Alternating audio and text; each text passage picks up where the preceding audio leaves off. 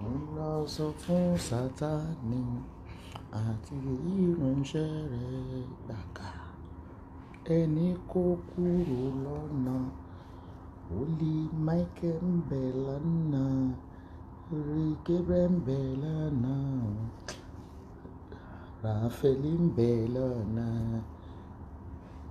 bó o bá kúrò lọ́nà tó bá tẹrí sí wàá tẹ náà ní wàá tẹ Holy Michael ó ní pẹ̀tẹ́rì sí ẹ̀rọ kẹrùn ẹ̀rọ tẹ Holy tó yí pèpèrèpè ṣubú ọlá alámọ́là ṣé ẹ̀dẹ̀ tí ń ṣí ṣọ́ọ̀bù Nàìjíríà báyìí ẹ káàsán mọ́mì mi ọmọ ọlọ́pẹ́ mama peace èèyàn ìyàwó Jonathan Holy Gabriel ń bẹ lọ́nà Holy Raphael ń bẹ lọ́nà tẹ̀tẹ̀lì ń bẹ lọ́nà bẹ́ẹ̀ bá tẹ̀lé sí ẹ̀tẹ̀ náà ní ẹ̀tẹ̀. Ọlọ́run orúnkún ṣe rí ẹ káàsán Michael Oguntóyìnbó God bless you Mary Eje for bless you Fábùnmi Olúwatóyìn capture wíìkì yìí ọ̀sẹ̀ capture ni ẹ máa capture tí ẹ̀yin lẹ́ni capture adúpẹ́ fún ṣúwànà ṣé bí wọ́n sọ pé ṣúwànà ó pa owó fún mi ṣúwànà tí n bá délé ń fi pépà hàn yín ẹ̀yin ẹ bá rí owó ẹ̀ ń gbé pépà lè ó bá ní mọ́mí ẹ̀ ṣe mà ìdá mẹ́wàá ṣúwànà ni mo ní kí ló dé ó wá ilé ni ó wá pè mí láti USA wípé mọ́mí ọkọ òun gbọ́ ṣó àná wípé ọkọ ń dẹ̀ láwọn gan olú bá kọ chẹ́ẹ̀kì fún nǹkan kan olú náà bá mi bragado wípé ṣé obìnrin lágbára ó wà láyé ló ṣe ń sọ pé mo lórí ẹ̀ tó wá fẹ́ ó dá ọ fún ọ ó fẹ́ rí ọ́nú sí ọ olú bó ṣe fún ìṣẹ́ẹ̀kì náà ó bá san ìdá mẹ́wàá náà ṣẹ́ẹ̀kì ọ̀hún fún mi èrè pé bí ó dẹ̀ mọ̀ ó ní bìkọ́sí tó ń ṣẹlẹ̀ nínú ilé òun gangan nù nǹkan kan báyẹn pé ọkọ ọmọ máa kanra yìí ń sọ fún yín pé ẹ̀yin ẹ ṣe lọ́sẹ̀ kan ẹ jẹ́ kíyàwó yín ó yọ́nú sí yín bó bá ti yọ́nú sí yín ó ti létí kẹ́ nìyẹn kẹ́ máa capture ni kẹ́ máa ka àkókò mọ́ ọ̀tọ̀ ní tí ń kọ́ lẹ̀ ọ̀tọ̀ ní tágbẹ́ náà mi sọ̀rọ̀ sọ alẹ́ wà láyé ẹ̀yin ọkùnrin ẹ wà láyé lẹ̀ ṣe ń sọ pé ìyàwó yín lórí yín nígbò bá wọn oṣù ẹsẹ̀ mẹ́fà fún yín bóyá orí yín á pé ó bẹ́tà tẹ́ bá ṣe wà láyé ẹ tètè ka fún ìyàwó yín náà ẹ̀tọ́jú ẹ̀ kí n ṣe pé kẹ́ kówó ràgàjì fún ṣẹ́ẹ̀kì $150 ló kọ fún ó sì fún mi $50 inú ẹ̀ wípé àṣùwọ̀n ò mọ̀ pọ́kọ́ ń wo ó ní ọmọ òun máa sọ pé táwọn bá ti ń argue nínú ilé ọmọ òun máa sọ pé mom listen I'm going to put on Esabod for you so that you can relax and laugh ó ní màtọ́kọ wọn á délé lánàá ó ló dẹ̀ máa ń sọ fún òun wípé òun mọ̀ pé orí Esabod ló wà nìyẹn orí Esabod ló wà nìyẹn ó bó ṣe délé lánàá yìí kẹ́hìn ráyìn rí àmọ́ òun wò tànà ó ló bá kúnlẹ̀ síwájú òun pé jọ máa ń wọ ẹsẹ̀ mẹ́fà fún un wípé kó jọ kó lórí òun kó lè dáa fóun wípé kó lè dáa Ọlọ́run náà wá pretend pé bolo ti máa dé àyè wá ó lọ sọ pé ìyá Esabod sọ yìí pé ká máa dúpẹ́ lọ́wọ́ Ọlọ́run pa ṣe wà láyé pé ìyàwó wa sì fẹ́ràn wa ni wípé kó gbà ó bá capture ṣẹ́ẹ̀kì fún fáàtì ni Ọlọ́run gbọ́ torí ọ̀pọ̀ ló ti kú àtàndé ábẹ́ bẹ́ẹ̀ ni ọ̀pọ̀ ló ti lọ ọ̀pọ̀ ló wà lẹ́wọ̀n ọ̀pọ̀lọpọ̀ ló ń ṣe fáńbà kiri so ẹ̀yin ọkùnrin Ayọ̀délé Àbáyọ̀mí ṣé mọ́tò nìwọ̀ fẹ́ yà ra mọ́tò fún ìyàwó rẹ̀ mo wá bèèrè lọ́wọ́ woman yẹn wípé nígbà tí ọkọ yín wá fún yín $150 check lánàá mo ní báwo lè ṣe fi ó nínú òun dùn òun họ́ọ̀gì ẹ̀ mo ní tá à ń sọ gangan nìyẹn pé inú yín ti yọ sí ó di dandan tí bàbá yìí bá dá wọlé kó máa yọrí sí rere kò dìgbà tó bìnrin máa tó ṣoògùn kó lọ lé babaláwo kẹ́tọ́ mọ̀ ìpinnu ẹlẹ́dàá obìnrin bó bá ti yọ́nú sí yín ká ní ọmọ ògbólémúlé what is wrong with you people why are you paranoid did she tell you she didn't forgive her just because she's not fighting her battle, so it means àwọn olóń sọ̀rọ̀ yìí ẹ blọ́ọ̀kì wọn jàre kán kó ṣì lọ ní Monday ẹ kó ràgà ẹbí lọ bẹ́ẹ̀ bá ní forgive nù ẹ kó ṣì lọ ẹ gbádànù ẹ̀yin la rí inú ròde olùmọ̀ràn ọkàn ebi ò ń jàjà òwèrè báyìí bẹ́ẹ̀ bá gbé ẹ̀yin ẹgbẹ́sẹ̀ ọba wa kẹ́ ẹgbẹ́sẹ̀ gọ́ọ̀mẹ̀ntì wa gbogbo ìjà individual yẹn kí ló kàn mí pẹ̀lú ìjọ òṣì ẹ kó ṣì lọ èèyàn mélòó ló fẹ́ jẹ báwọn tó ti ń pariwo rẹ̀ bó bá wò jíjà òwèrè owó ni ibi tí kò blogging tèmi ti kọjá àwọn iṣẹ́ kéékèèké ní Genesis gẹ̀ẹ́sì mi ò fún viewers mi ò fún ní recognition bí ẹ bá ní forgive náà ni mọ́lọ́pàá yín wá orí yín burú bí eégún tó ń lé wéèrè bí ẹ ṣe máa ń dàbà àti ṣáàtì láàárọ̀ pé Monday àti mọ́ múyìn ní lọ́jọ́ ajé ò ẹ̀jẹ̀ kórè yín pẹ́ o bí mi bá wà láì tí máa ṣe rí gbogbo èyí tẹ̀sí bú Genesis ẹ̀ ń fi ẹran jẹ̀ kọ́ ni tí n bá dàlú ilé ẹ̀kan yóò land hospital yóò dàlú hospital so kò sí tó kàn mí ìjà dídìrín ní òun báyìí ń yà tó nígbà tẹjọ́ ń pa tẹjọ́ ń kún nìsín bẹ́ẹ̀ gbogbo mo sì ń parí pé yé mọ̀ lọ sọ́dọ̀ pásítọ̀ mọ̀ ó ń pẹ́ kán tó gbà yín nígbà tèkù kán gbà yín nígbà tí mọ́sìkì gan wá láti yín nìyẹn àní ẹgbẹ́ sàwọn lọ́balọ́ba wá tí ó gbé mi lọ kóòtù iṣẹ́ kóòtù lèmi máa ń ṣe ìpò súùtù mi tí ì rí wọ̀ ṣẹ́ẹ̀kan náà ní wà wọ súùtù mi báyìí àní ẹgbẹ́ iṣẹ́ súùtù wà kí ni ó ṣe my lord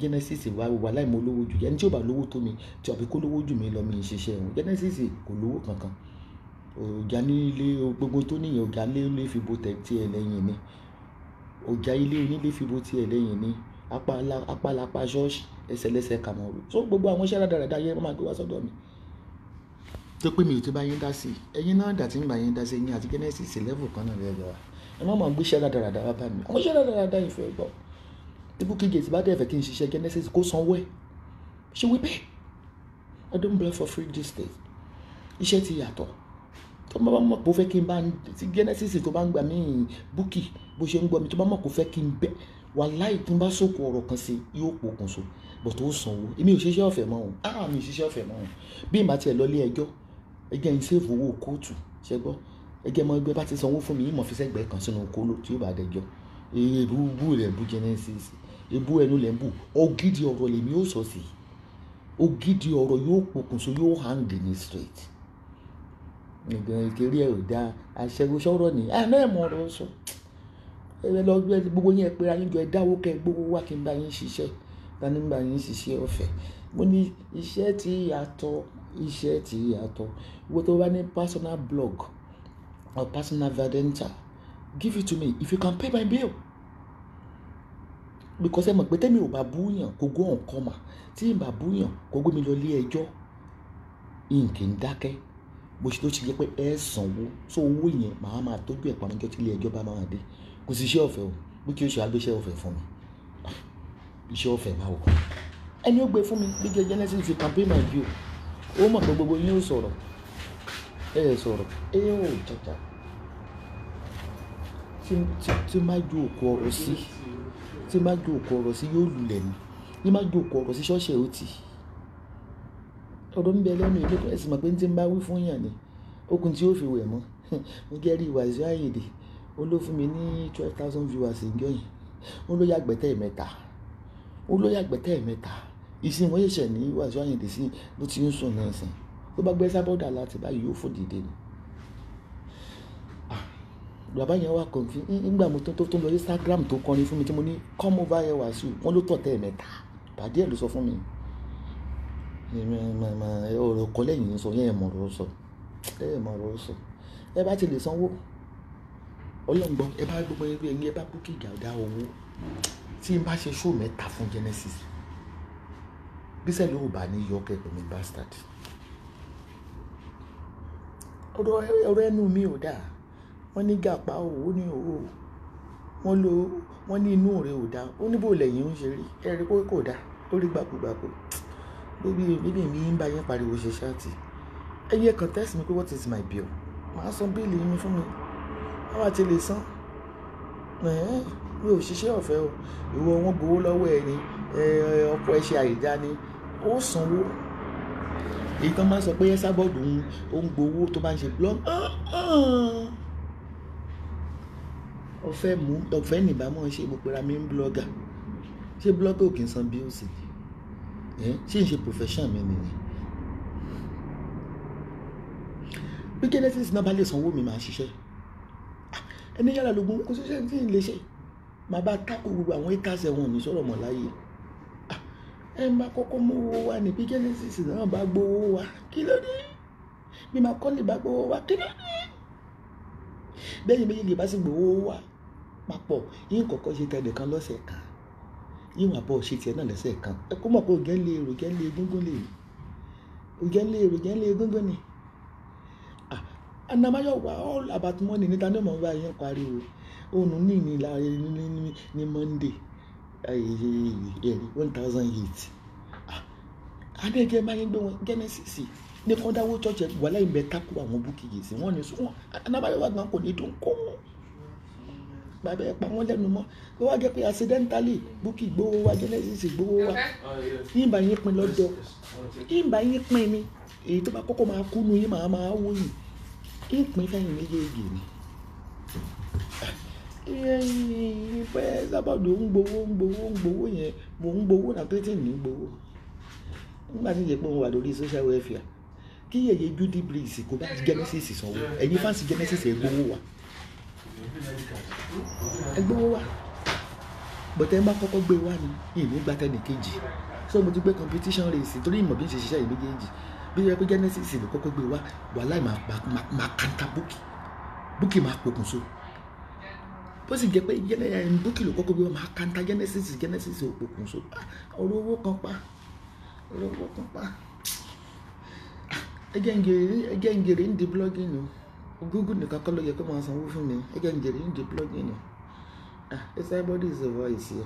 Ẹ má ṣe gbàgbé nípa Goodman Learning Center. Goodman Learning Center tó wà ní Turkey. Gbogbo ẹ̀yin tẹ́ ń send docket payment yín sí mi máa block yín I'm a promoter. Ojú mi ti le báyìí. Mama PC ó tọ́ ni. Àní ẹni tó bá gbọ́ ọkọ yín èmi ò fẹ́ mọ̀ yìí ní báyìí ń ta yú ẹ̀. Ẹjọ́ ọ̀nà ẹ máa ń tọ́ pẹ̀lú ẹjọ́ ọ̀nà. Màmá ò ṣe pé mi kẹ́ẹ̀bí mi lè rọ́ o ẹjọ́ ọ̀nà ni torí mo sọ pé gbogbo àtàwà lórí Facebook a lè rọrùn wọ̀ ó bẹ́ẹ̀ ta ẹjọ́ ọ̀nà ni jẹ́ máa fi náà kọ́ra tó máa gbọ́kọ yín tó wà lórí Facebook ẹ gbéṣẹ́ wá ẹ sanwó fúnra ẹ̀ ní òjò kọ́lẹ̀ bí ó gbà lẹ́rọ àgbà lélẹ̀ yóò gbọ́ kọ́lẹ̀ o ìwà náà mi. So Genesis olóhùn yẹn nìyẹn ní fáǹsì Genesis ẹ gbówó wa bí búkì ò bá gbówó ẹ̀yẹn gbówó wa but ẹ̀yin méjèèjì ẹ bá kọ́kọ́ mówó wa nù yín mo fún yín 24 hours.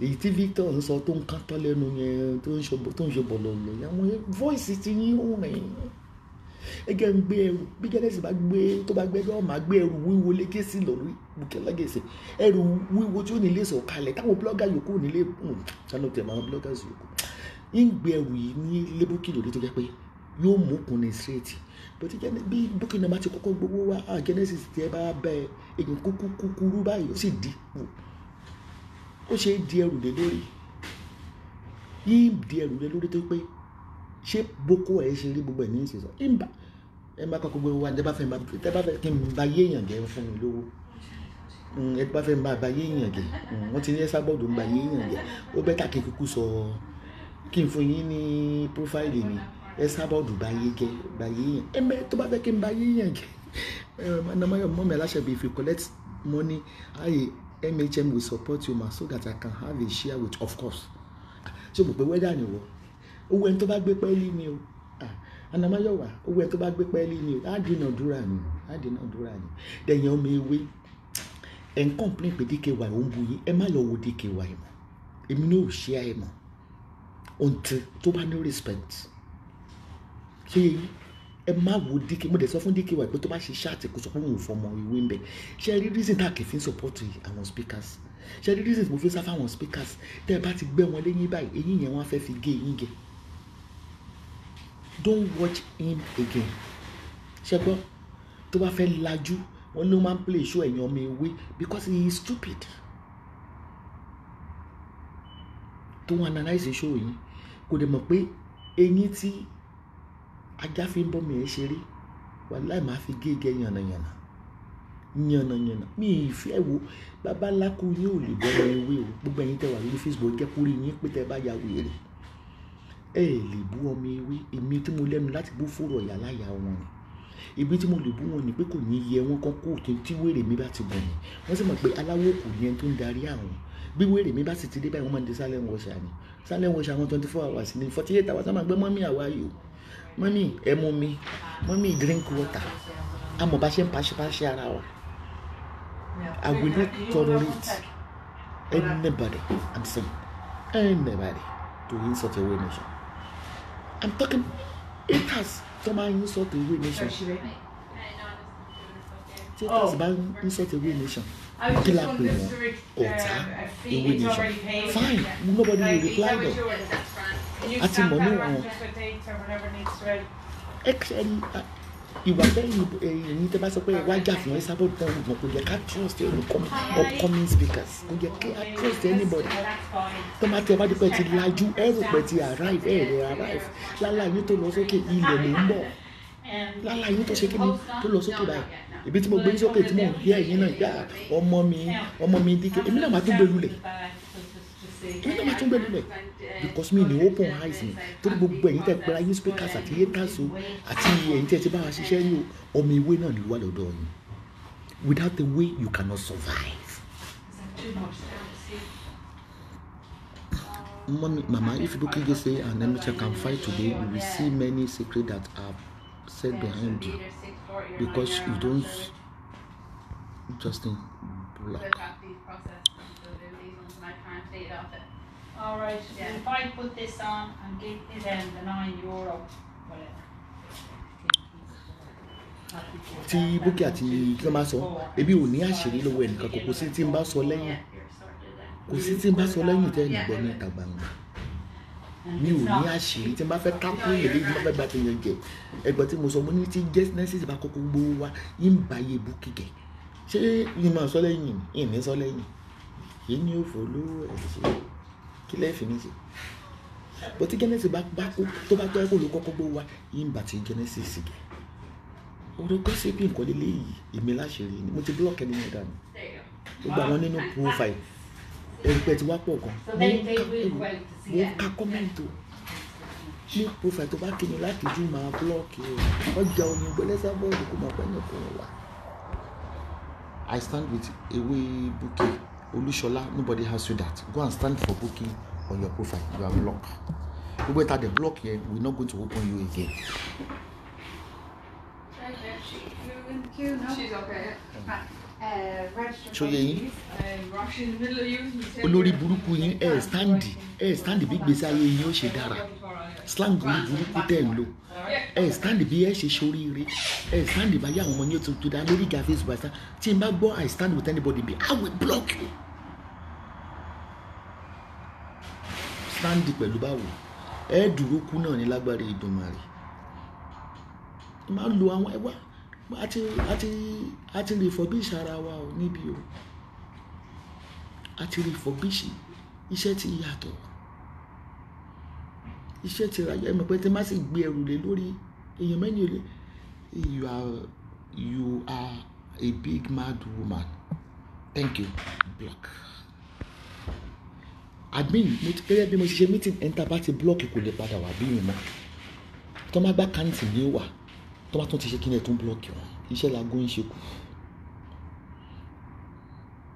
ṣó yẹ iṣẹ́ la gbé ń ṣe kú ìwọ tó ní mad woman ní mí ọmọ yìí kò jọ ní wá ẹni tí yóò yá wèrè ló dá wèrè mọ̀ wèrè ló mọ wèrè lógò ní àmì wèrè ìwọ ló dá mọ̀ ẹni torí rẹ̀ pé tó jọjọ gbọ̀n kò lè dá wèrè mọ̀ wèrè ní ń dá wèrè mọ̀ má jà sọ tọrọ ẹni pé tí wèrè bá pàdé wèrè ẹgbẹ́ ní roundabout ọmọ ní wèrè ní o ti mọ̀ pé wèrè ní wá á dára wa mọ̀ wọ́n padà sí ọ̀dọ̀ babaláwo tó ń tọ́jú wa kó ló mọ̀ jàsàrò ń bẹ̀ ẹ kó ṣe lọ henceforth every nation will not take any insult from DKY. tó bá fẹ́ lajú má fi wá lajú ntàwé eyín tá já fi ń bọ́mọ ẹ̀ ṣeré má fi gé ẹ jẹ gbogbo yín kò sẹ́ni tó lè gbé mi sáré nù gbogbo yín ìṣá ni yín at the end of the day gbogbo yín bá ní pa àwọn extremists and liars gbogbo they think people are done èmi ò mọ̀ bóyá extremists ni àwọn Tinubu kì èmi ò mọ̀ bóyá extremists ni ti Genesis ẹ̀ bá kọ́kọ́ gbowó wa ni lèmi ó di ẹ̀ bá gbowó wa ẹ̀ bá di ẹrù líle ẹrù tó wúwo máa sọ pé mo fẹ́ gbowó máa ń kíni ká tí ìlú yìí máa pè blogging mọ̀ ń ṣe á ní gbowó ọlọ́mọ máa yà káyé mi báyìí ń gbowó bó ṣe bájò bá fẹ́ kí n bú Buhari ń gbowó bí Buhari bá fẹ́ bó ṣe bájò ń gbowó bá méjèèjì bá gbowó pọ̀ ń sì di ẹrù fáwọn méjèèjì àníṣẹ́ ti yàtọ̀ irú mi mọ̀ sọ̀rọ̀ ẹ̀yìn irú mi mọ̀ báyìí sọ̀rọ̀ ẹ̀yìn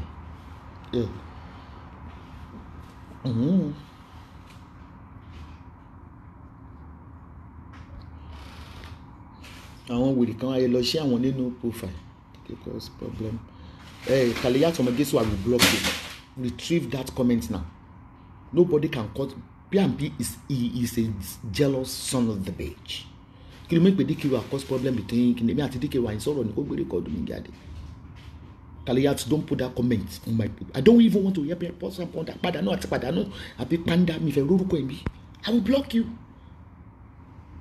If I don't call me, when I finish with someone, I'm finished with the person.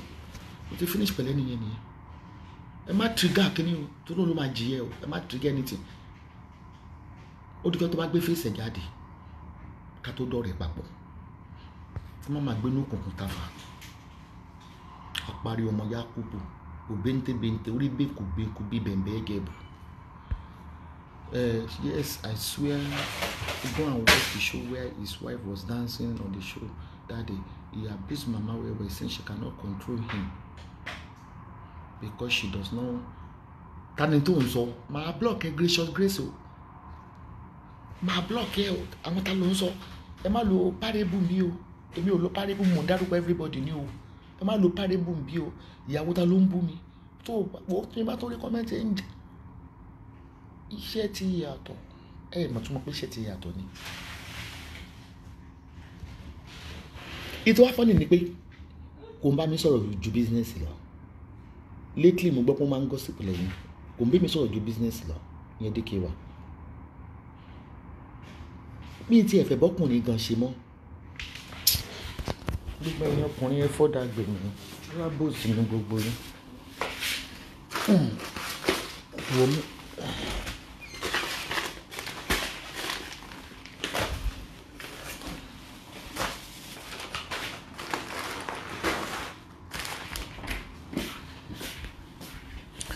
Ṣé gbọ́nà ṣé èmi mo jọ ẹni téèyàn kan lè kọ̀ síyàn kan ṣá mo bí léèrè ṣé mo jọ ẹni téèyàn lè kọ̀ síyàn kan ìtèmi ní pé tí máa di pé nìkan fẹ́ ráìdì ẹnìkan máa fún ẹni tó fẹ́ ráìdì yẹn máa fún ní support tí máa fún ní support ó wọ̀ ń tráyà ni kò sẹ́ni tí mi lè tẹ̀ sí lójú sẹ́ gbogbo speakers orí Facebook tó wà ní Facebook fracas ọmọ ewé ni gbogbo wọn lọ àwọn tó ń tẹ̀lé wọn. Without a way, they cannot exist. Anamayawa, please enjoy. Please, everyone, we are enjoying this show with Mami Alashabi. Putting rubbish comments that we, if you want it, but speakers on Facebook, say to me, English, sorry. Wọ́n máa tẹ̀sán pé Anamayawa wo bú mi, kí ló dé tí ó lè bú mi? Kí ló dé tí ó lè bú mi? Anamayawa gbọ́dọ̀ bú mi ni, bàtí ìṣègùn wọn ṣépè fún. Ó ti wà pé àtijọ́ ṣe ìmọ̀lẹ̀ àjọjọ́ òbílẹ̀ lọ́jọ́ ẹ̀dẹ́ inú ẹgbẹ́ lájọ wà àjọ lọ mítìnì inú ẹgbẹ́ ẹlẹ́yẹ ta tí ń kó bàtà ní ti fínísì rẹ̀ ọmọ ẹgbẹ́ lèmi àjẹ ọmọ ẹgbẹ́ mi bí máa ń lọ mítìnì mò mú nǹkan mi dání àjọ ń fò mí ló sì jẹ́ pé ẹ̀rí pásá sí òkè ń ràn tó bá dìde ìsọnù mítìnì ni wípé àwa ẹlẹ́yẹ àkóbàtà o àtijọ́ bí lọ́dà ẹ̀dẹ̀. Ṣé gbogbo àbú Ọlọ́run ní Bísí ń jẹ èmi ó bẹ̀rù orú Bísí láti sọ̀rọ̀ fún Bísí náà tiẹ̀ ní fẹ́ ṣe náà nítorí ṣe rí wúso ẹ̀bà tí Bísí bá ń support tó yẹ kẹ́ mọ̀ pé personal love pé ọ̀dọ̀ mi ló ti kọ́kọ́ exist ló ṣì wà nínú kẹ́ ọ̀nì ó ní natural kéèyàn ní natural love fún yàn ó ti wà too obsessed with me jù ó ti wà too ìyá mi kẹ́ ó wà too obsessed mi ò rí irú ẹ̀rí tí bá rí ẹni tó lè bá wa ṣe àgàtú káńtà gbàrín gan torí mi ò rọ̀ fọwọ́ mi ṣiṣẹ́ ẹ̀ka ó ti wà too obsessed with me ní máa bu tání ní àmà mi Alashabi ẹjọ́ mo lọ fún yín mi ká tẹ́ bá mi nílé ìjẹun. So mo rí tí tẹ́ni ọlá ọmọ ológun àbí nǹkan wọ́n ló sọ nínú ṣáàtì lánàá hallelujah wípé wọ́n rò bóyá pé bí betrayal lòun tẹ́ni ọlọ́lá àbí bí tẹ́ni ọmọ ológun ni ẹ jẹ́ ní ti ẹ̀ kọ́kọ́ kí ẹ náà mi ò mọ káàdì kò ní mọ́tò. Oh, I forgot the credit card. I'm going to take it.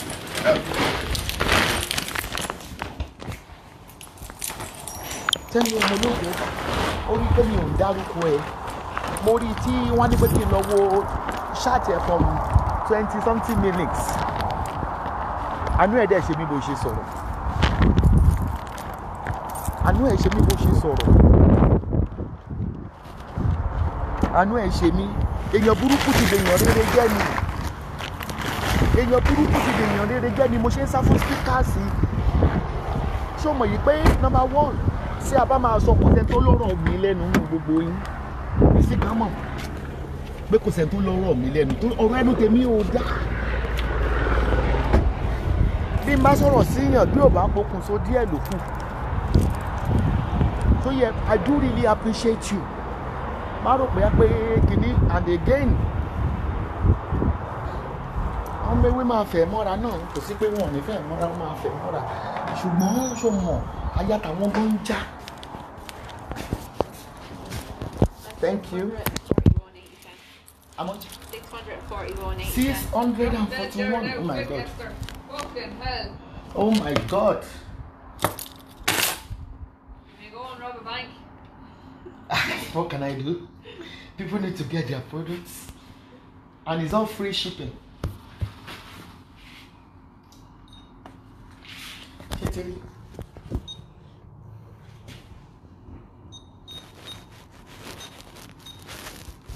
And we had the register post for the Canada and the USA, isn't it? I can just take out your card. Yeah, okay. So because mo ṣe àwọn ọjà yín ní register post ẹ̀yin ará Canada mi ṣe ti UK. Okay.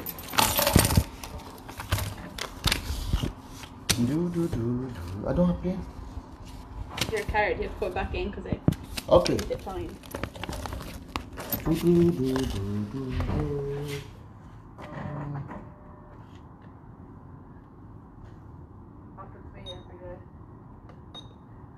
That machine is constantly doing it with people as well.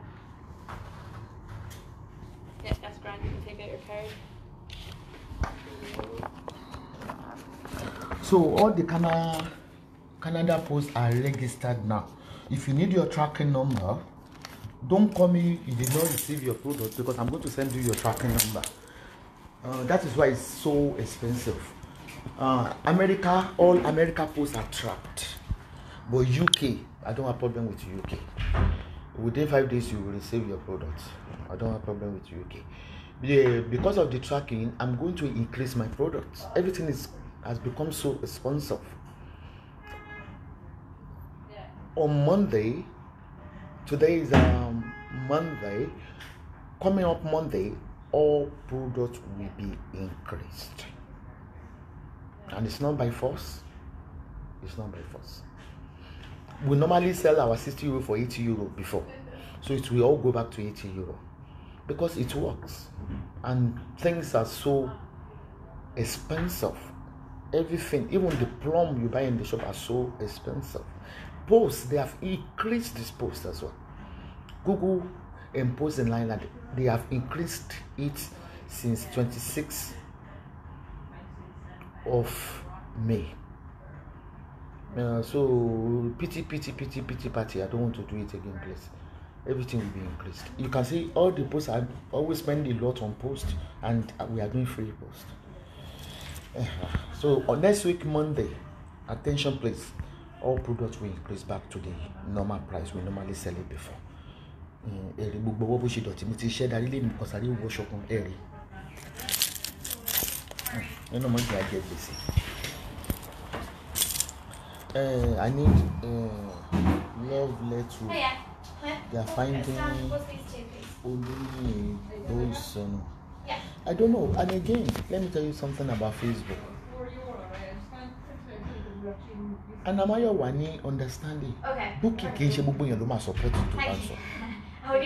Try to be a bit controversial. Your opinion, make everybody might buy opinion. I can see you are abusing those of people here.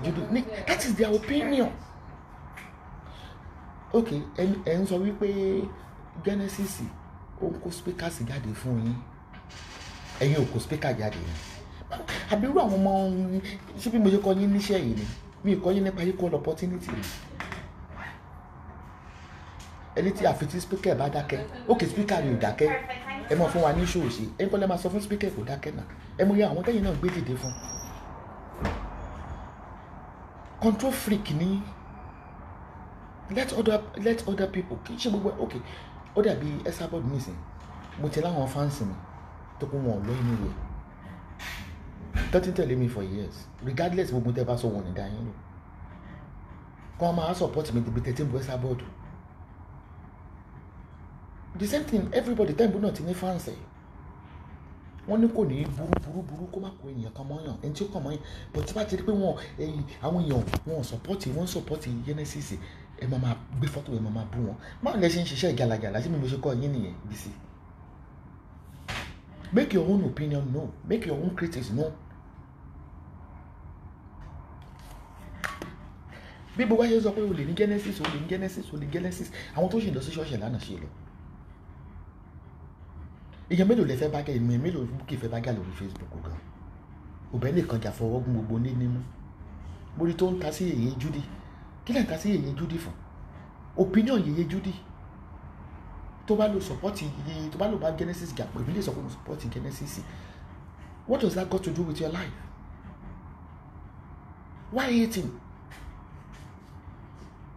Ẹ má jẹ́ bá yín lọ́wọ́ sọ̀rọ̀ yìí o. Ẹ fi nóòtì lẹ́pẹ́ fẹ́ lọ para yín o. Ẹ má jẹ́ bá yín lọ́wọ́ sọ̀rọ̀ yìí o. Ní gbogbo ìgbà tí mo máa ń bú Genesis mo ṣe ń bú dòní lónìí náà kí náà máa sọ wọ́n ní accept Jesus into your life. Opinion tí wọ́n ní. Everybody ló ní fans.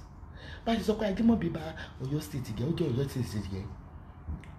Ara wọn tó ṣàdúrà fún àdàrà wọn tó ń ṣépè fún.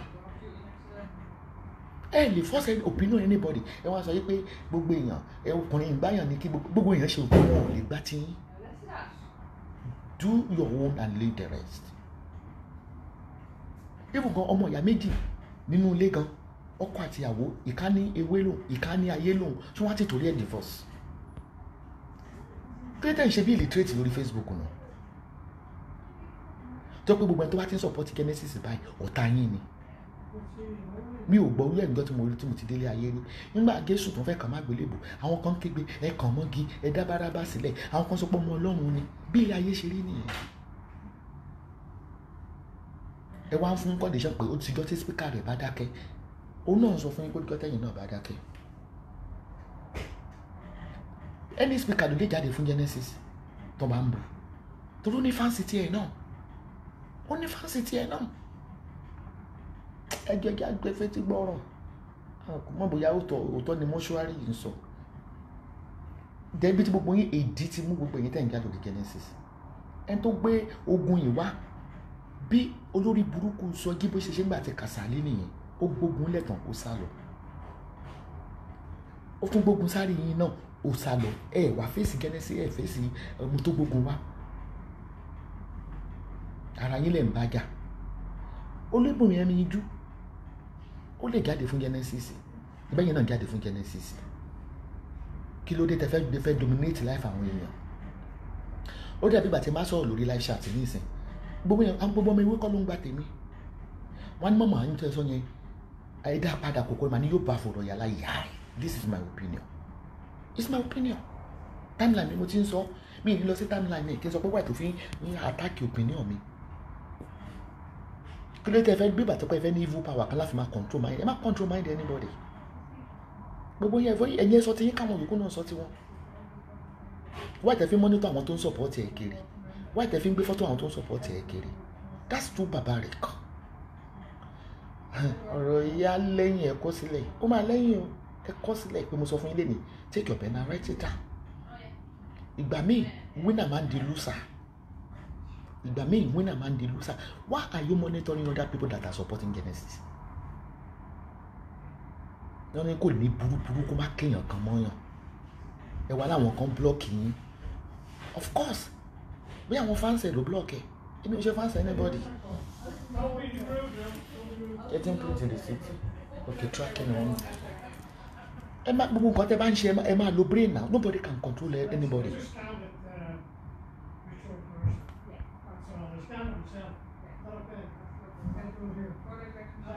Esther Mipo, Bukky Jesse was emphasizing that Genesis blogger should stop and beg her. Ó fògùn sẹ́nu ni. Ta ni tó máa beg ẹ? Bukky Jesse ò lè ní pé anybody má dárúkọ òun. Because ṣó tó wà nílé. Orí Facebook ló wà. Any blogger ló lè treat ẹ. Any blogger ló lè treat ẹ. Mi bẹ̀rù anybody láti ṣe dárúkọ ẹ fẹ́ bú mi ju bẹ́ẹ̀ ṣe ń bú mi tẹ́lẹ̀ lọ. Free word ni. Ìgbà míì opinion wa nígbà míì ó máa yàtọ̀ síra wa. Wọ́n ní Jésù ẹgbẹ́dà kàn mọ́gi ni, ẹgbẹ́ abẹ́lẹ̀ kan wọn kún sunkún pé ẹ má kàn mọ́gi ọmọ Ọlọ́run ni. Kí ló dé tẹ́ ń kọjú ìjà sí gbogbo èèyàn? Kí ló dé tẹ́ ń lójú tì báyìí lọ? Ó ní kí ó wá ní pé kí speaker ẹ̀ according to ẹ̀ tó kọ́ ní pé kó wá bẹ́ẹ̀. Ta ni ẹ tó yán bẹ́ẹ̀? Ṣé bẹ́ẹ̀ ń gá lọ́wọ́ ni? Wá Genesis ní kẹ́ lọ bẹ́ẹ̀ ra yín. Tábà wá wí ìyá ò tí ì forgive ẹ̀. Sódì bàtí máa gbígbà rẹ̀ kí n tó God forgive ẹ̀. Èmi ní personal ìjà pẹ̀lú Genesis kò ní kankan ṣe pẹ̀lú ti Bukky Jesse. Mommy Alashabi, if Genesis blogger blog Bukky Jesse, all Genesis member will be blocked. Kò má tà, ẹjọ́ máa ṣe fúnra yín kò má tà. But tèmi try láti sọ fún ẹ̀ nàá máa yọ̀ wá kílẹ̀ mí pé blogger ń jáde fún. Ẹ̀ ń dàbò náà, àtọkùnrin àtobìnrin ẹ̀ ń dàbò. Àwọn kan náà dìde, wọ́n á gbìgẹ̀ bí ilé ayé ṣe rí nìyẹn. Kò sẹ́ni tó stop yín, ó kàn yẹ pé gbogbo yín kàn ya wèrè ni. Tàbí ṣé mo ní kẹ́ mọ́ bù mọ́ ni? Genesis ò ń ṣọmọ mi kò lè gé ọmọ mi tó ní mi jẹ́ kó lọ dó mi tó ní àwọn tó dàgbà ló ń dó kiri. Mi ní jẹ́ kó fògùn bá mi sọ̀rọ̀ kò dó mi. Mi dẹ̀ ní jẹ́ kó gbá mi tó wọ́n ló máa ń gbàgbà lágbà kan. There should be freedom of speech. Ta ni yín tẹ́ mọ̀ control àwọn tó ń sáìdì ẹ̀ fẹ́ kéèyàn kankan tiẹ̀ sáìdì ẹ̀. Ẹ kò ṣì ẹ gbá ẹ wọlé kí ni gbogbo yẹn? Olómi yín ní ó rẹ̀. Ẹ tó bá rẹ̀ nu yín ẹ dàkẹ́ fúnra yín ní Genesis àti Bukky lẹ́wà bẹ́ẹ̀ ṣe lọ parí ìjà kí gbogbo àwọn supporters ẹ̀. Yemi Foluka, you go to www.esabodspiritualhub.com. You will see the link on this timeline. Oshomo is there. You go under the heads. Bí wàá tẹ̀ ń dominate ẹ control freak níyìn. Káwọn blogger rẹ̀ dákẹ́kẹ́ tó dákẹ́. Ta lẹ́yìn. Ẹ bá sunkún látàrí ó ti dalẹ̀ opinion yín nìyẹn. Yẹ káwọn ló mú ọ sunkún bó làwọn ṣe mọ ríran wò lórí Facebook. Ebi ò dá sọ̀rọ̀ dáadáa bá àmọ́ tẹ bá gbówó fún mi bá yín jọ yín. Mi ì lè ṣiṣẹ́ ọ̀sẹ̀ fún gbogbo ẹ̀yin sẹ́ẹ̀tì ni mi ì lè ṣiṣẹ́ ọ̀fẹ́ mo ti kọjá gbogbo ṣíìtì. Agbántara. Ó wá ti di pé yèyé Júdì tẹjọ́ rẹ̀. Ẹ fẹ́ jà nítorí ọ̀rọ̀ rádaràda. Mélòó gan lè ra Genesis tó ní àrùn yọ̀ lẹ́nu. Ó kó mélòó gan ló wà ní ẹ̀ gan. Mo ti àwọn tó bá ti rókò ẹ̀ gan mo fẹ́ rókò ẹ̀ mo fẹ́ mọ irú igi tó gbé sídìí. Ó dólé mo ti fẹ́ mọ bí. Ẹjọ́ ẹ̀ ó dọ̀nà ní post office Ulster Bank fẹ́ verify pé mi mọ̀ ló káàdì mi. Ẹjọ́ ẹ̀ ó dọ̀nà.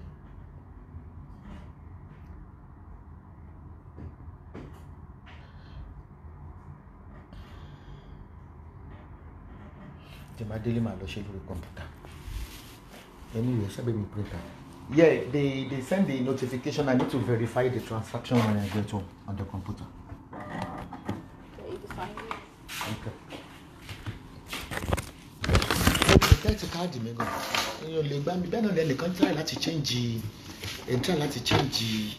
kí ni wọ́n ti ń pè PayPal password ni tó pé mo láǹ kà ṣe dáhùn ẹ̀yin oní tracking yìí iṣẹ́ ńlá ni.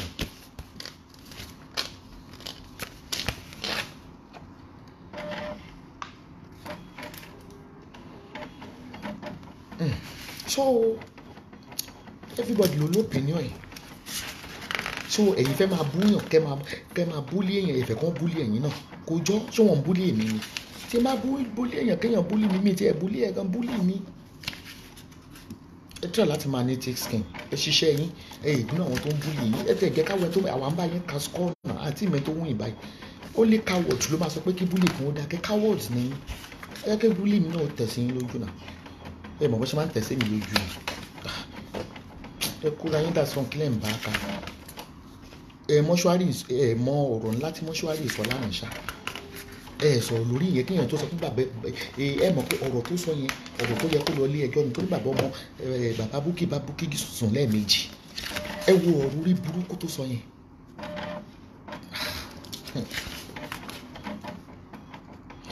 mo ti sọ fún yín pé ọ̀rọ̀ yìí ó lẹ̀ ọ̀rọ̀ yìí ó lẹ̀ yín o ọ̀tọ̀ olómi kan ní ó rẹ̀ jù kan lọ ẹ bẹ̀rẹ̀ sí gbàṣẹ ní sí tẹjá káwá àwòrán unfortunately blogger mi ò lè blog ẹ̀ tó rọrùn ọ̀rùn náà ni blogger mi ò lè blog ẹ̀ tó mo wọ́nà pé kọ́ máa blog ẹ̀ ní ó sì Genesis àtàwọn Búkì ọ̀rọ̀ ọ̀rùn ni but mo kàn mọ̀ pé ọ̀rọ̀ yìí fẹ́ dàbí ọ̀rọ̀ Auto Bola àti Wàsíù ẹ̀yà sọ̀tọ̀ ọ̀rọ̀ à ń sọ ká fún bẹ́ẹ̀ but mo kàn láì gbé ṣe sọ fún bàbá èèyàn báwo ni bàbá èèyàn ṣe máa bọ́ mi sùn olórí burúkú ni bèbí yẹn ó ní psychiatric problem ẹni ẹ lè mú lẹ́yìn léèdì mọ́ ẹ̀yin ò gbọ́dọ̀ reply tó sọ yẹn ni àwọn èèyàn ti crop tó sọ lánàá náà ẹ̀yin ò ṣe sọ yẹn. Can you close? See? Is that the...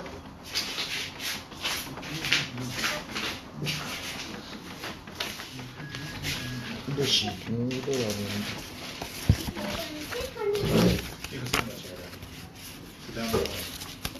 Mo ye blogger tẹ́yìn gbé jáde fún mi.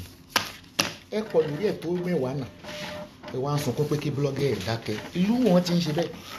Wo blogger Genesis tẹ̀sí wọn lójú dáadáa yàrá ẹ̀ tún lè employ èèyàn kẹ́kẹ́ máa ṣe kẹ́kẹ́ báwo làwọn ṣe rí náà wò mo tiẹ̀ nídìí ẹ̀ pé mi wọ́n fi ṣáàtì yín sùn ni mo kàn mọ̀ yìí pé nǹkan kan mo kàn lè aṣọ yìí ni pé kò sí bí Genesis ṣe lè ṣàṣìṣe tó ìgbọ́n ò lè ṣiṣẹ́ ẹ fìyẹn lẹ bó tan ìmọ́lẹ̀ kọ lórí àpáta kò lè mú yín because Genesis balẹ̀ ayé jẹ́ gan ó balẹ̀ ayé jẹ́ gan bọ́ Genesis tó bá gbówó fún mi màá ó balẹ̀ ayé jẹ́ o ó balẹ̀ ayé jẹ́ o yìnbọn gan polówó pé ẹ wá wo ọkọ̀ kẹ́yìn tí yóò gba ayé ìlà o Genesis ló lè ṣe o owó ní gẹ́ bẹ́ẹ̀ wọ́n máa ṣáìdì inú ìyàgà ọ̀fẹ́ o ọmọ Genesis ẹ̀mí tẹ̀ fowó dán mi wò ní rebrandi yẹn ní street ẹ kọ́ mọ̀ pé bí wọ́n ti ṣe báyìí wọ́n lọ inú orí YouTube ni bí Genesis ṣoògùn kò lè ràn yín gbogbo yẹn kọ́ ní nǹkan ṣá tó kọ́ ní nǹkan bọ̀tọ̀ ọ̀rọ̀ pé ó dóyàn yẹn kì í ṣọ̀rọ̀ ẹ̀ pàtì jẹ́ pé ẹ̀mọ́ blogging ṣe fún mi lówó kí n máa yín dì pẹ̀lú ẹ̀ ibi ò ní sọ̀rọ̀ dídó ó ló nípa ńlẹ̀ tó fi ń kan yàn lọ ló fi ń kan yàn kí lẹ́yìn náà lọ gbogbo òfófó odò eléyìí odò William kan odò Dúpẹ́ kan dídó ló bò ẹ máa dóra yín dídó ló bò yẹn wà á ní kẹ́ ẹ táṣìírí èèyàn ẹ̀ láṣìírí ẹ̀ lọ́wọ́ ẹ táṣìírí olè ló bọ́ ọmọ jẹ́ dídó ń ṣe èyí ṣẹlẹ̀ flẹ́ẹ̀tì mo sọ fún yín àmọ́yé gbogbo àwọn ọmọ ṣẹlẹ̀ tán ti gbogbo wọn gbóná gbogbo wọn ló ń bá wọn sùn lọ́ṣọ́ ṣẹlẹ̀ pìlẹ̀ flẹ́ẹ̀tì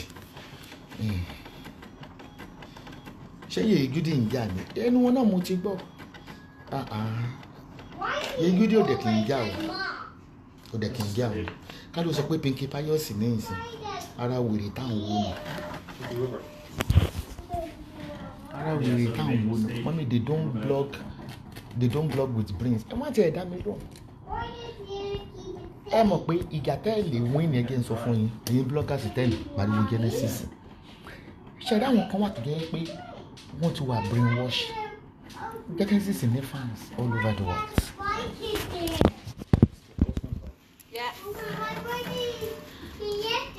ó ní fans all over the world ìjà yẹn máa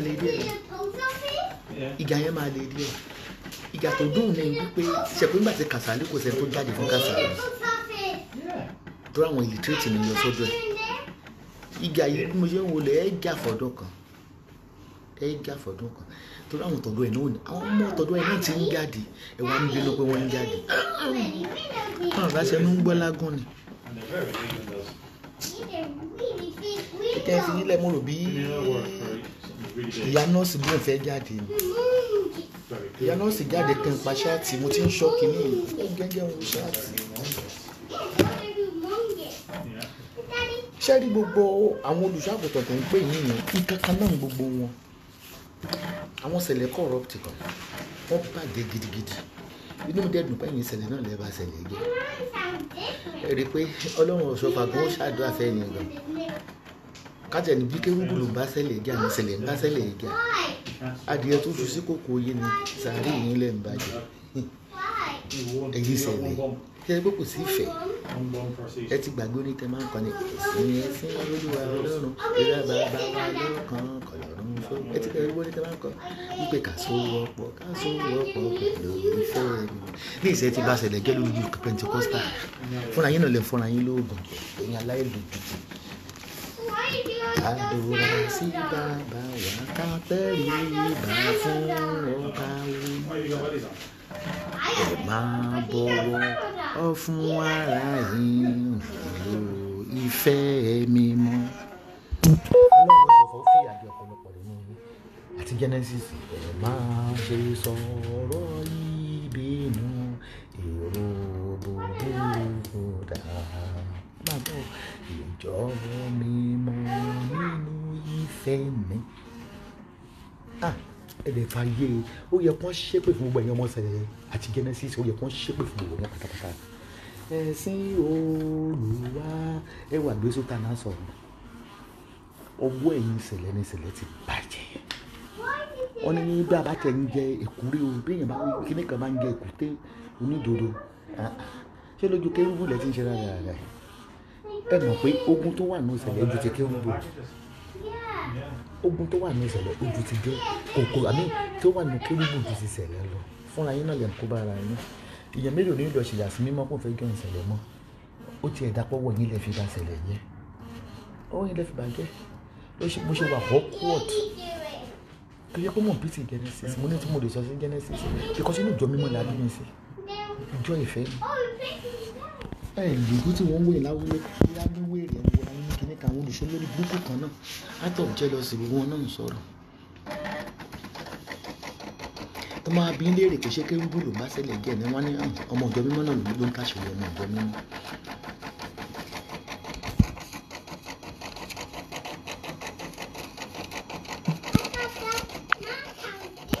mo ti blọọkì olórí burúkú olùsìtẹ́ ẹran bush bá ń wẹ̀ ẹjọ́ ló gbọ́dọ̀ lọ́rùn ẹran rẹ̀ because I'm not for anybody, I'm neutral. Kí ló mi pé mama stop beating around the bush is like you are interested in this Genesis case mo wà interested bàjẹ́ but owó ni owó ló lè ṣe olórí burúkú mo ti blọọkì àánú ò lè rà àánú gbà láyé ẹ̀ tó máa fi.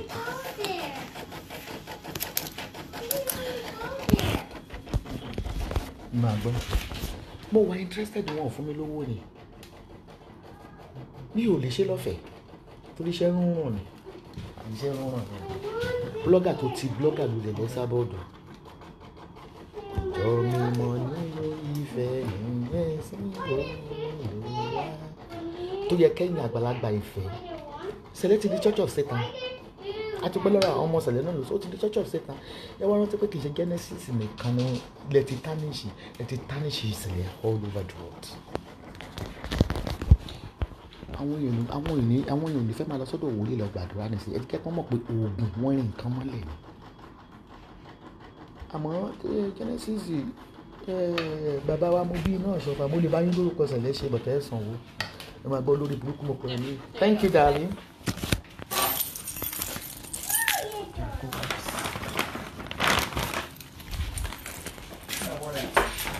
ó ní ìsẹ́mi you are interested mo lọ́ọ̀gá blogger ń sọ̀rọ̀ ó ní mo wà interested kò sí babaláku ani tó lè pé kí n má sọ anything tí n bá fẹ́ sọ lórí Facebook tẹ́ẹ̀bà fẹ́ gbé pé kí n sọ̀rọ̀ tó sọ lórí ẹ má gbé ogun síta tí blogger ò fi yé a ní òpònú lẹ́ni tó kọ kọ́mẹ́ǹtì àlọ́yìn ọmọdé lẹ́kọ̀ọ́ mẹ́pẹ́ you seems you are interested in Genesis case bó wà interested ìbàjẹ́ kò yọwọ́ ni akúṣẹ̀ láwọn tó ń ṣe ṣáàtì yìí tó máa lówó kan gbowó wà kí ló dé ọlá fi pọ̀ sí màá fi ṣe kán gbowó wà náà bí ṣe wà interested mo fẹ́ wà interested pa ni mo fẹ́ wà interested pa ni ẹ̀yin tẹ́ ń wo gan-an mẹ́yẹ̀ ká purú gbogbo ẹ̀yin tẹ́ ń wo gan-an wà interested ẹ̀yin gan láìkì bí gà yẹn ṣe ń lọ gbogbo yín lẹ láìkì bí gà ṣe ń lọ ó ń dùn mímí náà ni kò kan yọ owó ni mi ìṣiṣẹ́ ọ̀fẹ́ mọ́sẹ́ ẹni kèsì owó ni ẹni kèsì owó ni.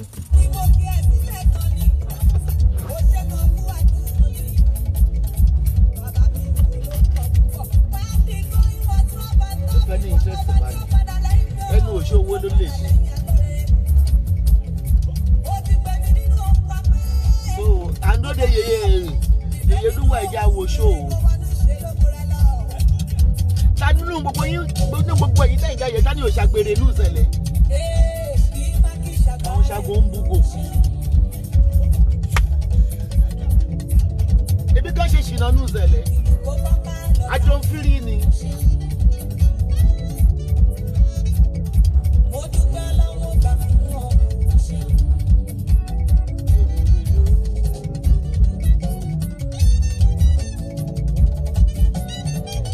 Kankan lórí Facebook yìí ẹ jẹ́ ká bẹ̀rẹ̀ sí í ṣépè ẹni tí ò bá ṣàgbèrè inú ìṣẹ̀lẹ̀ rí bákan ní tóbi wá gbogbo wa oníṣìnà gbogbo wa kó jẹ́ ká pé gbàgbé bó ṣe happen gbàgbé bó ṣe happen dídí olè ààbò nǹkan ta ló clean nínú ìṣẹ̀lẹ̀ kò sẹ́ni kankan arúgbó ìṣẹ̀lẹ̀ gan dóko arúgbó ìṣẹ̀lẹ̀ gan dó bàbá àjọ dídó yẹn èpè ní fún ìjọ mímọ́ ẹ fẹ́ sọ̀tọ̀ ìjọ mímọ́ fún mi ni èmi ò fẹsẹ̀ rìn débẹ̀ orí mo fi rìn débẹ̀ kò sẹ́ni tí ì ṣe ṣìnà ṣẹlẹ̀ o kò sẹ́ni tí kì í ṣe ṣìnà o a ní ẹ sọ̀rọ̀ gidi tí Genesis bá fraud ẹ sọ̀rọ̀ lórí fraud ẹ gbàgbé dídó ẹ̀yin náà búra ṣé pé ó bá sọ̀rọ̀ mi lẹ́yìn gẹ́gẹ́dẹ́ jí sòrò òun ní ṣìnà péyàn ló ní ṣìnà ẹ gbàgbé òṣì bó ṣe ṣẹlẹ̀ ẹ jọ gbàgbé obìnrin ìṣẹ̀lẹ̀ mélòó ló wà nílé ọkọ iṣẹ́ wọn títì báyìí fẹ́ òbẹ́ máa rí bọ́ọ̀bù kékeré rà wọn títì obìnrin ìṣẹ̀lẹ̀ mélòó ló wà nílé ọkọ gbogbo ìyàwó dídó ní ìṣẹ̀lẹ̀ ní ti Genesis ń ṣe gbogbo wa là ń ṣe àní bíyàn bá jalè tó bá ń ṣoògùn dúdú ẹ sọ̀rọ̀ nípa ẹ̀ dídó ó délé ìwọ tó ń sọ pé ó dó gan tó ń sọ ọmọ ìṣẹ̀lẹ̀ tó ń ṣe ṣáàtì ẹ̀yẹn mọ́ṣúárì ṣé ọkọ mélòó ni wọ́n bímọ fún ìbọn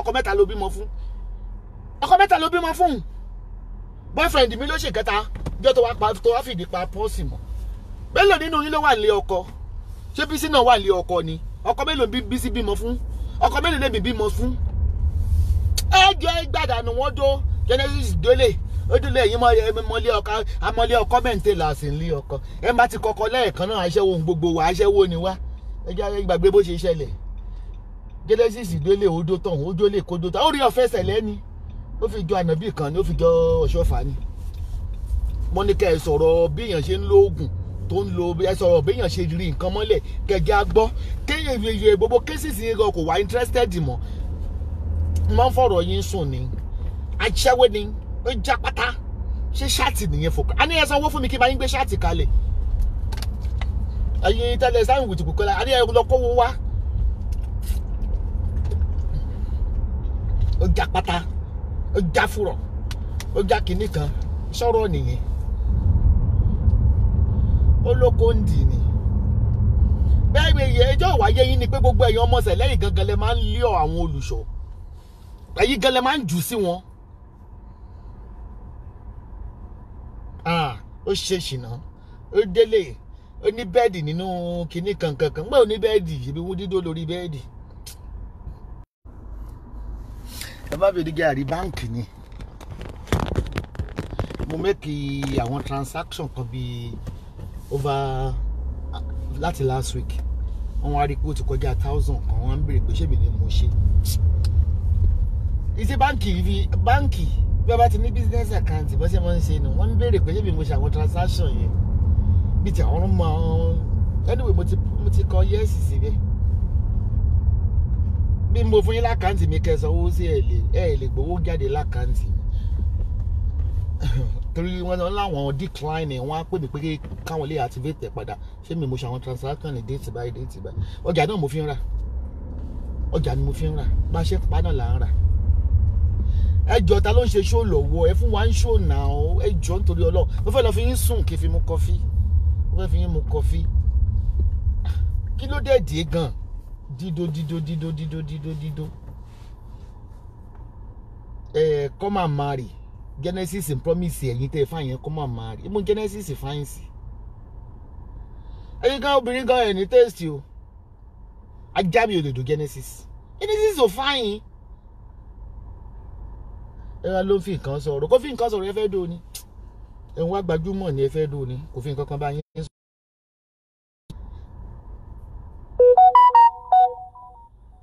ẹjọ́ téèyàn ta ló wà ń ta báyìí kátẹ̀lì wòlíì tó wá ń sọ́ọ̀mù àwọn pàdé ló wà nù sẹ̀lẹ̀ àwọn tó wá ń sọ́ọ̀mù lèmi máa ń fẹ́ Genesis tí ò jù báyìí lọ ẹnu ẹ̀ tún gùn ẹ wá ní ó ń fi kò fi dídó ní nǹkan kan pọ́ńdó wọn láti fi ṣoògùn ni gbogbo sẹ̀lẹ̀ ló flẹ́ẹ̀tì pát ọdún bàkú ẹ mọ iye girlfriend tó ọdún bàkú ni wọn ò fi ṣe nǹkan kan ṣẹ́tẹ́ bá ti wà nínú aṣọ funfun yẹn gbogbo àwọn obìnrin yẹn wọ́n á dó yín pa ẹ rò pé ká ní bísí wà sẹ́lẹ̀ rèé tó sọ pé òun òdòkó ẹ jẹ́ kó mu lọ sẹ̀lẹ̀ kó wọ́n rán sùtà náà fún pẹ̀lú díẹ̀ tó yọ bọ́bọ́bọ́ bí ẹrù olè yẹn wọ́n á ti dó nídò tèkó wọ́n á ti dó pa wọ́n á ti dó kú Ọlọ́run kó ṣàdárí ẹ̀gẹ̀ mi ẹ̀ṣẹ̀ mi gìmí kó yẹ ìrọ̀rùn wọ̀ ó dó ṣégè nù sẹ̀lẹ̀ nígbà Ṣàngó Òde dídó yìí ni dídó ìwé odò ńkọ́ ìwé odò ń fẹ́ lọ ṣe wọ́n á kọ̀ọ̀kan ń ra wá nù gbó ká tó wẹ̀ ìwé odò Genesis dódódó ẹjọ́ olùṣọ́sẹ̀lẹ̀ mélòó ló níyàwó kan àní ẹ sọ àní olè tó jà la fẹ́ gbọ́ bó ṣe scam woman kan ìyẹn la fẹ́ máa gbọ́ dódódódó ọjà pátá àgbàtà kì í ṣe sọjí tí olùkó ń dì tó ń jẹ́ lọ́sùn ṣíkú adé tó ló ń dóyàn mi ò gbọ́ rí tọkùnrin máa sọ pé yàn kan tó ń dóyàn ṣọ́rẹ́ mi ò tí ì jáde ni yeye kíṣẹ́ rí yeye lúwà gba olówá di fákìtìkìtì tí fi kìtìkìtì a sọ pé òun á jáde ní 9 táwọn rí ní aago kan òru ẹjọ́ o má ní mo fẹ́ jáde mo máa ń jáde ní táìmù nìyẹn ẹ fún wa ń ṣáàtì mo fẹ́ lọ lé lọ́sìn ní Monday ẹ má gbàgbé láti lọ sí Facebook wa àmì lórí ibi tá a wà yìí ẹ lọ fọ́lò wa kẹ́ láìkì wa ẹ gbogbo líǹkì ọjà wa tá à ń ta pátápátá ló kó lóríṣiríṣi style ó kó lóríṣiríṣi ló wà ó kó tó ń gbáyàn lẹ́nu téèyàn bá mú ẹ̀rí bí yẹn ṣe ń gbà wọ́n ti flag fídíò yóò lò ṣe mo dẹ̀ tó máa tún fídíò yẹn ṣe mi ti ráyè ti yín rìn torí pé ìgbà tó kó rọ́bà tó ń bá okó rọ́bà kọ̀pìtì ìgbọ́rígẹ́ mo ti délé ayé ló jẹ́ ń pàkì síbi kí n lọ ra oúnjẹ bíbà máa ń dùn ṣó ń lọ ni.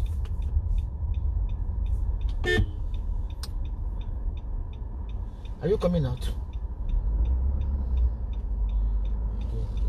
Ilé supermarket máa ń dùn ju McDonald's lọ. Ìfẹsẹ̀ kí ló dé gan-an dídó.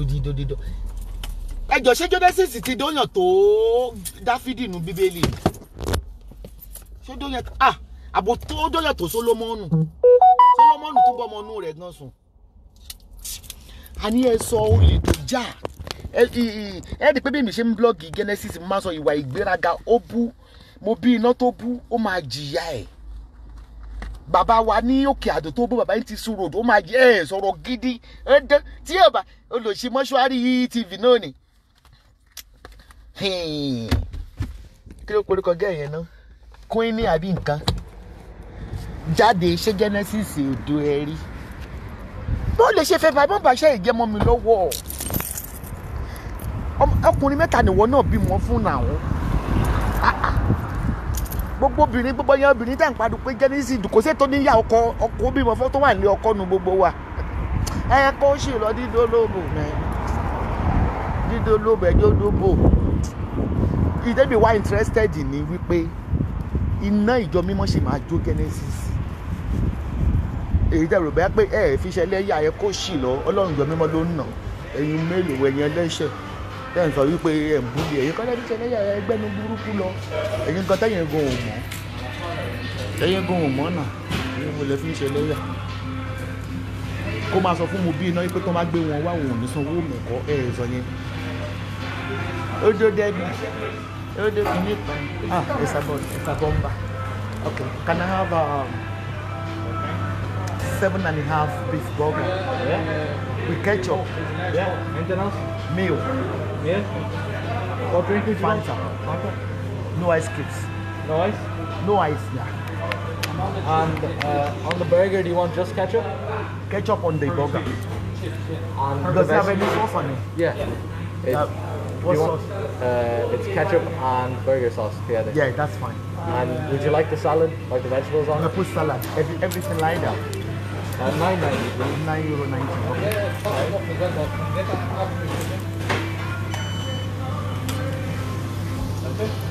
Oúnjẹ supermarket máa ń reach gan.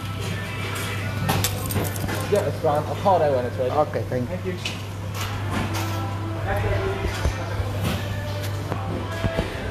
And ẹjẹ́ á deal pẹ̀lú Genesis mi. Àní bó ṣe kọ́ church ẹ̀ kan ló gbáyàn mo wà interested. But Genesis tó bá tètè mú owó wá, má wọlé màá sọ pé òògùn owó lọ́wọ́ èèyàn, màá lóògùn ojú ẹ̀. ISB Dani. Mommy, please stop. I'm eating fried rice and choking. Kaliya to Jesu. Onídìí àgbo ni. Ṣùgbọ́n onídìí àgbo gírí ni. Gírí. Ó tó ní ṣẹ́rí ẹ mà wọn tí wọ́n lè búyàn pé yàn aṣẹ́wó. Ẹni tó bá wà nílé ọkọ ìrònú lónìí tí kì í ṣe second husband o, kẹ̀dẹ́ ṣe second wife o. Kì í ṣe second wife o. Láàárọ̀ ọjọ́ rẹ̀ kò pàrọ̀ ọkọ rí. Ó já pátá. Dúró sí lè jà. Iye ọkùnrin àánú yí padà ní nǹkan kó gùn níyàwó náà. Tó níyàwó ní ẹmọ yóò dún tó bí ọkọ náà ni. Àbí ká fi ẹnu ká dákẹ́. Ọkùnrin gbogbo yín kẹrẹ wọ́n jẹ́. Nígbà ó já pátá. Ó wá ní àwọn ní pátá ó ní bẹ́ẹ̀dì. Kí ló dé fẹ́ sọ̀rọ̀ nípa fraud? Bẹ́ẹ̀ gan ò máa ń ṣe fraudster. A ní ẹ̀sọ́ ń pa fraud ẹ̀. Mo wà interested in case woman tí ló gbà ní kinní kan tó wà ní newspaper yìí mo tẹ̀ fẹ́ sọ pé kí wọ́n kẹ́jú líǹkì ẹ̀jú líǹkì yẹn irú àwọn iṣẹ́ tẹ̀lé ń ṣe nìyí dídò bá wò. Aisha Buhari gan tí bá dárúkọ àwọn tó ń paná ṣúkú ẹ̀ tí Buhari ká wọn mọ́. Oníbẹ̀rì la fi ṣe rẹ̀ ọba jápátá wọn ló tó ń jápátá ilé. Olóòórùn ló sọ pé kẹ́yìn wà ní òkùnkùn. Ẹdú anybody dey able. Jẹun ẹ tó wà ní ọkọ gangan tó lè sọ pé tó lè bù Genesis lágbèrè náà tálàntò ló kù sí ilé ọkọ dàbí mo ṣe dàbí tèmi náà èyí spíkà tẹ̀tẹ̀ wà lẹ́yìn ìtakùnrin náà padà sí ilé aya ó ń ṣọ́pà ara ǹdí ni jígolo ni Bukky Jesse kò sí ilé ọkọ Anamáyọ̀wá kò sí ilé ọkọ. Kí ló mú yín kúrò nílé ọkọ? Àgbèrè kọ́ ni. Esabod kò sí nílé ọkọ. Kí ló gbé mi kúrò nílé ọkọ? Aṣẹ́wó ló gbé mi kúrò nílé. Genesis fẹ́yàwó 6. Àwa tá a fọ́kọ lẹ́ẹ̀mejì tàbí mo fọ́kọ lẹ́ẹ̀mejì. Ẹ̀yin kankan náà ni wá. Àjọjá pátá ni. Àmì ẹ fún Adéyí Anamáyọ̀wá fún mi ní líǹkì bí ó ti ṣe fraud pé èèyàn dóyàn yẹn wọ́n ṣẹ̀ ń dóyàn ni láyé tójú ti là. Olórí burúkú sọ jí tó mọ̀ra gbẹ̀. Kò sí nílé aya ìyàwó kejì ló wà lọ́dọ̀ ẹ̀ kí ni ìwà rẹ̀ tó gbé kó lọ́dọ̀ first wife ẹ̀ tó bí Peter kí ló kó lọ kéèké kò sí nílé aya agbọ́dọ̀ báwo ni gbogbo ayé àwa speaker ṣe wá rí báyìí nàta àwa tá a jẹ iṣẹ́ ìṣe frustration ló gbé wa dé di blocking láì gbogbo àwa dálé moṣú ifá kìtìkìtì speaker kò sí nílé aya Adébíyìnká aláṣọ àdúrà kò sí nílé ọkọ ẹni pé frustration ló gbé wa dé ọtọgorodomu kò sí nílé ọkọ èèyàn méjì ló bímọ fún ayé wa ṣe á rí báyìí Godwill kò sí nílé ọkọ ọkùnrin 4 ló bímọ fún Anamáyọ̀wá mọmọ reason tá a fi ń ṣe speaking spoken frustration ló bá wa débẹ̀ gbogbo wa àṣírí aya àṣírí ọkọ kí n lọ gba cash oúnjẹ tó rẹ́dì. Ayé àwọn speaker mo sọ fún yín o nínú gbogbo speaker orí Facebook ẹnìkan péré ló ní ọkọ ẹnìkan is it ready? Oh thanks. 7.5 pounds of ice, yeah? Yeah. with €9 huh? €9.90. The big boat, Yeah, okay. Ẹni nínú gbogbo speaker orí Facebook yeye oge nìkan ló wà ní ọkọ̀ kò dẹ̀ sí lórí podcast ṣé gbogbo wa yòókù àlòkù òyìnbó ní wa ayọ̀ tí èsì Genesis àwọn Genesis ẹlẹgbẹ́mi ògùn dì ìmú náà kò sì ní ọkọ̀ iye bá bá sòótọ́ á kù bẹ́ẹ̀ frustration ló jẹ́ gbogbo wa máa ṣe speaking spoken jàre jẹ́ gbogbo àwọn tó ń ṣe update náà Dẹ́tọ́lá Dùkẹ́ kò sì ní ọkọ̀ ìwádìí frustration sì mú gbogbo wa. Ọlọ́run frustration ni DKY ìyàwó kejì ló wà lọ́dọ̀ ẹ̀ wàláì frustration gbogbo wa.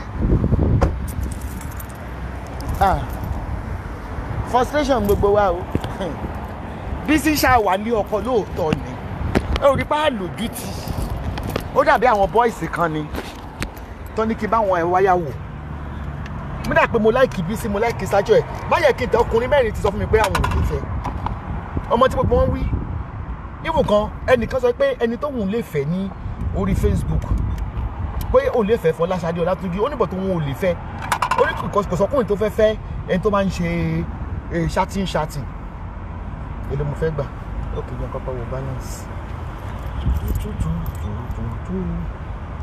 lódòdó dájúdájú lódòdó dájúdájú yìí o okay that's nice yeah but 500 enter do you please select what you want to continue yes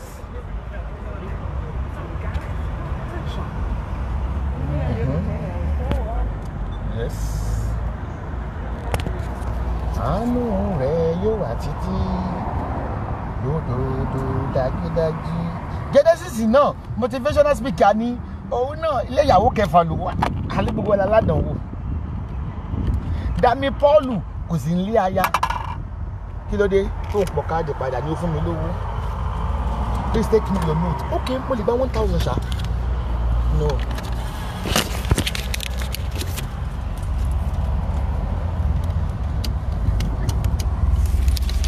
Ilé aya àwa yìí láti ń da Facebook gbogbo àwa yìí là ń da Facebook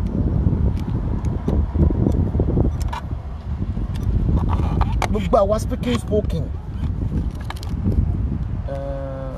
withdraw notes okay no receipts current cash other amounts 700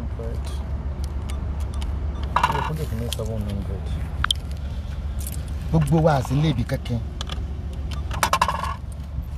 àwa you have yes àwa la tó sáré máa pèyàn láṣẹ́wó the amount to exceed your daily limit okay I know okay then she fine please let what you want with another yes withdraw 100 ló fún ilé ẹ̀kan jẹ́ kí n kọ́ 400.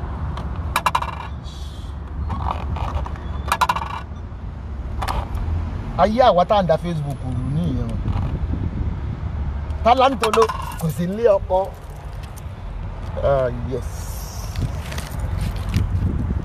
ká tún níná ṣé rí pé gbogbo ẹ̀yin tẹ́ máa ń wà lórí Facebook ẹ máa wà láwọ̀ òsùnkún Ọlọ́run ebi òun àárọ̀ wà níbi iṣẹ́ tálántolo tá ló ń wò ṣẹ̀yàn ó lọ àwọn òsùnkún ni ẹ mọ̀ wò wá o àgbàdùn o gbogbo wa dá léboṣú ni wá láti lè dá léboṣú ni wá.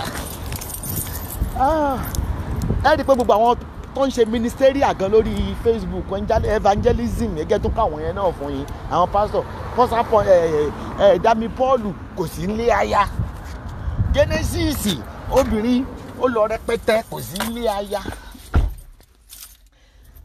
Esabod obìnrin pọ̀jù kò sí nílé aya aláwàtà níṣẹ́ rí kéèyàn tó lè sọ pé o ṣe àṣà ló ń ṣe live chat àṣà ènìyàn àti rọ́kọ̀rú ẹ mo tẹ̀ dúpẹ́ pé mo tẹ̀ ti darúgbó mo tẹ̀ lè kọ́nu sí mi mọ́ láti lẹ̀ má kọ́nu sí mi mọ́ láti lẹ̀ àwọn Bísí ló sì wọkọ̀ alẹ́ bí yẹn sọ fún mi pé bí gbogbo àwọn tó ń ṣe ṣáàtì yẹn pé Ọlátúnjí Fọláṣadé pé oh my god ó wà ní tantalizing bó fà gan oníbọ̀tà àwọn ò lè fẹ́ tó pín sọ̀rọ̀ lórí Facebook. Ọkùnrin wo ló fẹ́ dúró sí i? Ọlọ́run jẹ̀ ní kọ́kọ́jà mi ti kùtà. Ọlọ́run ní kọ́jà mi ti kùtà o. Gbódúpọ̀ Ọlọ́run àsìkò tó gbé Facebook wá. Òbò mi ti dóbu. Kò ṣe jẹ mọ́. Tí màmá wọ́kọ̀ kiri ni. Straight to the point náà kò sí nílé ọkọ. Ẹ wá ní gbogbo àwọn táyì ṣe ṣáà ti gbádùn. Frustration ló ṣe wá. A ti wà frustrated. Ibi tí ṣe mọ̀ parọ́ mi ìka kọ́mẹ́ǹtì o. Ìyá Ìbàdàn ó wà ní ọkọ kẹjọ. Ọkọ kẹjọ.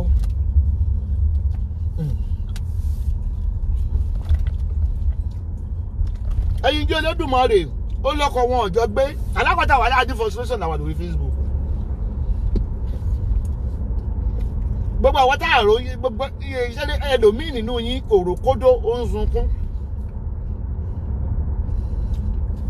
Àdùkẹ́ communication kò sí ní ọkọ. Ọ̀rí bẹ́ẹ̀ kú bẹ́ẹ̀. Kúdí ilé ọkọ kejì ló wà. Ikú ògbé kan gbogbo wa. Ikú ògbé kan. Ẹni pé kò tọ́ sí wa lẹ́nu láti mọ̀ pé èèyàn láṣẹ́wó. Wọ́n ti bú mi dáadáa, èmi ìka kọ́mẹ́ǹtì ẹ̀ lè bú mi. Traffic ń bí fẹ́, ṣọlọ́pàá ń chẹ́kì ni. Ṣé gbogbo ayé wa ò ta sánsán? Ayé wa ò ta sánsán?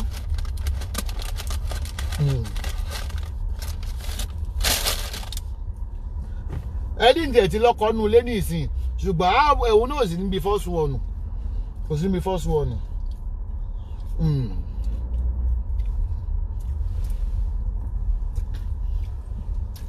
Tí Bísí wí Bísí ayé ìdíkẹ́ ìyàwó lálẹ́ orí èkejì ló wà. Bísí tẹ́ fún mi ṣe ń ti búra mi tó bú yín.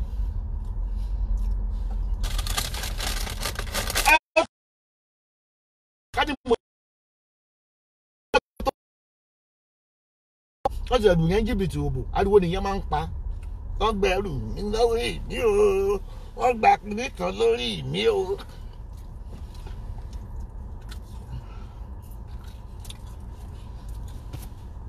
Ó dàbí bí mo ṣe wà ní ìsìnkí máa bú.